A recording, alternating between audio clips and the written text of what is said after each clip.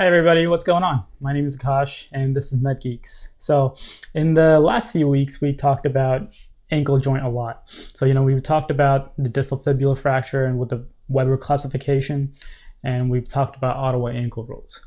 So let's continue this trend and discuss medial mal and posterior mal fractures today.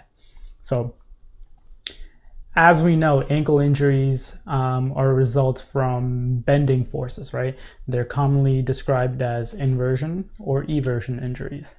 And typically inversion and eversion are motions to the subtalar joint. And so when you combine this with the ankle and the midfoot motion, they become supination and pronation. And then internal rotation and external rotation of the ankle refers to the motion of the talus within the joint. So inversion injuries are technically supination and eversion injuries are technically pronation. And why do I bring this up?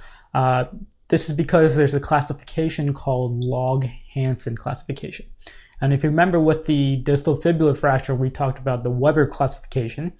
Log-Hansen is definitely more complex. And I'm not going to delve into it too much because I don't think it's going to benefit most of the general PA audience. But I'll put it up. So here it is.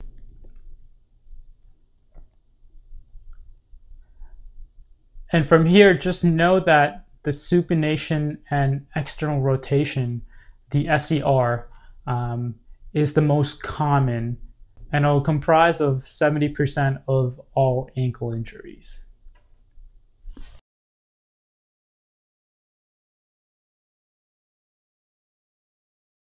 So let's start with the isolated medial mal fractures, right?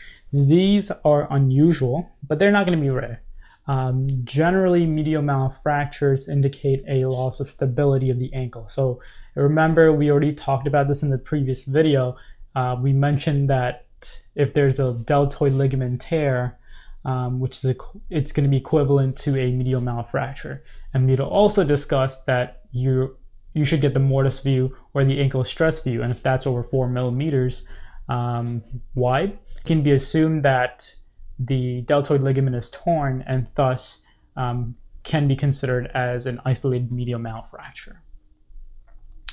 While we're at isolated fractures, let's also talk about isolated posterior mal fractures. So the posterior malleolus is going to be the posterior aspect of the distal tibia.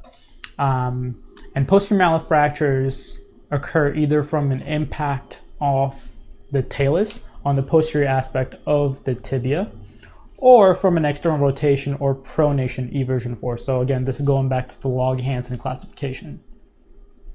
Posterior mal fractures are going to be extremely rare to be isolated alone.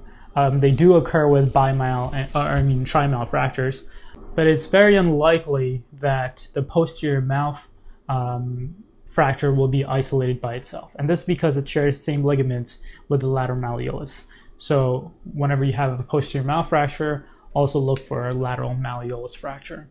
And now we can move on to more complex fractures. So those were isolated medial and posterior mal fractures. Again, they're going to be rare because they do not occur alone.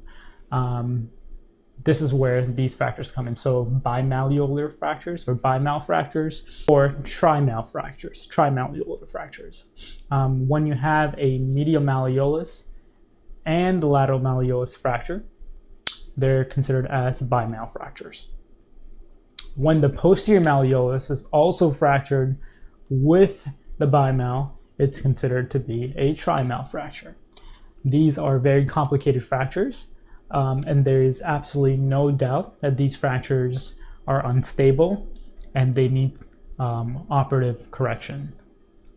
And so speaking of treatment, before determining any treatment for any fractures, you must get a good neurovascular physical exam to rule out any orthopedic emergency. Given that the neurovascular exam is normal, you can proceed with the treatment process. So with an isolated medial mal fracture or an isolated posterior mal fracture, if these are non-displaced, they will require a posterior splint or an AO splint or short leg cast, depending on your preference and the patient. And they'll require close follow-up in 1 week. Remember that with a medial malleolar fracture and a posterior malleolar fracture, they make the ankle very unstable. So if there's even a little displacement, it's automatically considered unstable. So if it's displaced over 2 millimeters, they will require operative treatment. But you still need to immobilize them initially to prevent any further displacement. So let me repeat that. If isolated posterior malleolar or medial malleolar fractures are non-displaced, they'll require some kind of immobilization and then a close follow-up with orthopedics. If they're displaced of more than 2 millimeters, they will require operative treatment. And then we already talked about the bimal and the trimal fractures. These will require immobilization and operative treatment, no matter what the severity is, just because of its baseline ankle instability. And that is posterior medial malleolar fractures and bimalleolar and trimalleolar fractures.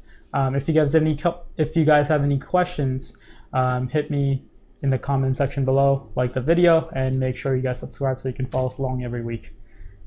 That's it. We'll see you next week, guys. Bye.